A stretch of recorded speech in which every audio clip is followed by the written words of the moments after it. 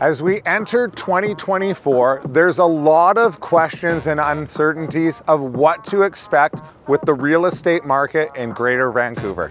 And there's no question that interest rates have played a huge role in real estate prices since the beginning of COVID.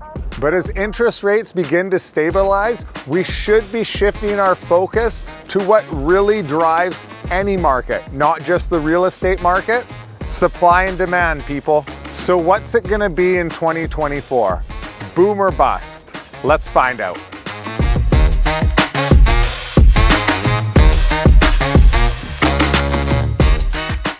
Hey everyone, I'm Ollie Neitzel and welcome to R.E.S Vancouver Real Estate Market Updates.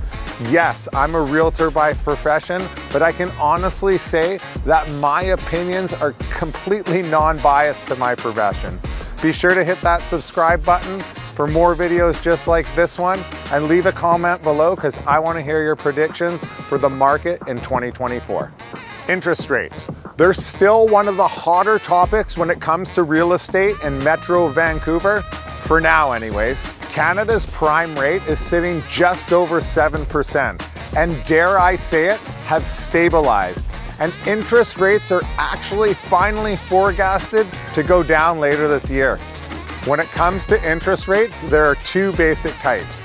Fixed, where you're locked into your rate for a predetermined term, or variable, where your interest rate can fluctuate throughout that predetermined term. Right now, I've seen fixed interest rates advertised for around 5%.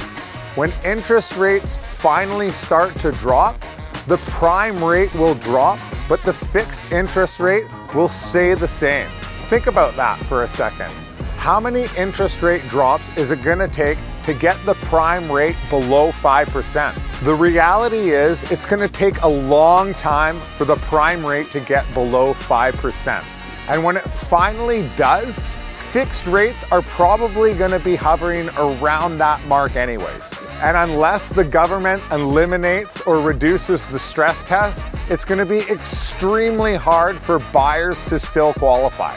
As for mortgage renewals, many people who are locked into that record low rate are up for renewal this year, with only a small portion who have to renew in 2025.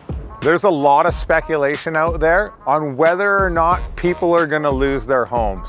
Choosing a lower fixed rate and adding on to your existing amortization period are just a couple options for homeowners to help ease that blow.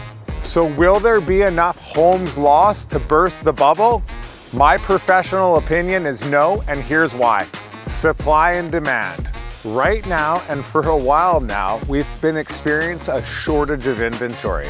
With no inventory to choose from, homeowners aren't going to be too keen on pulling the trigger on any home that doesn't suit their needs. On the flip side, spring is right around the corner, which is historically the time of year with the most inventory. And people might choose to sell their home if they can't afford their mortgages. And what if buyers can't complete on their pre-sales that they purchased 3 years ago? What about the demand? Between permanent residents and non-permanent residents, Canada is bringing in around 1 million people a year, and we're not building enough homes for that. The government's new legislation to increase housing density will definitely help with that, but it's gonna be an extremely long time before we see those effects. Metro Vancouver is already experiencing a housing shortage without taking immigration into effect. Why do you think rental rates have soared through the roof? Investors are taking note of these high rental rates, and positive cash flow will look more realistic as prices drop. Not to mention, last but certainly not least, we live in Metro Vancouver, which is one of the most strongest and resilient markets in the world. Right now, we're sitting comfortably in a balanced market for all property types in Metro Vancouver. With low inventory and dropping interest rates, we could see a surge in activity, but nothing to the extent that we saw during COVID-19. On the flip side, if inventory increases and buyers don't qualify for their mortgage, we could see an increase in inventory, which could put some pressure downward on prices. So what's it gonna be, Ollie? Boom or bust in 2024? My professional opinion is honestly neither.